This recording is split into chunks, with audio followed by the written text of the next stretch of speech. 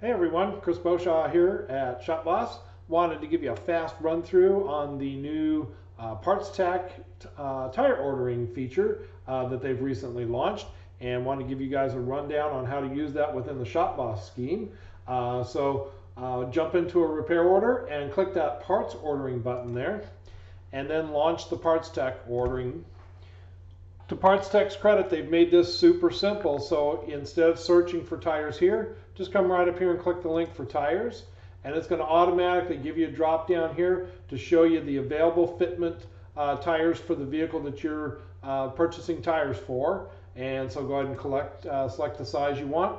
Then you're going to get your list of suppliers show up here, and just like in any other PartsTech ordering situation, you find the tire you want, you click add to cart, and it's going to check the availability and then proceed to checkout.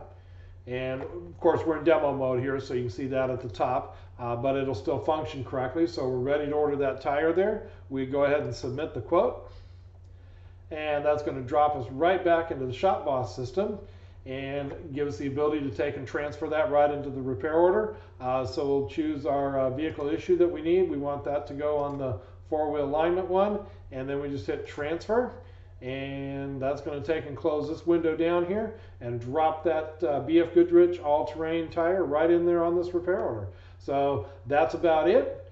Appreciate you taking time to listen, and if you have any questions, you just ping us over here at support, and we'll jump right in and give you a hand. Thanks a lot.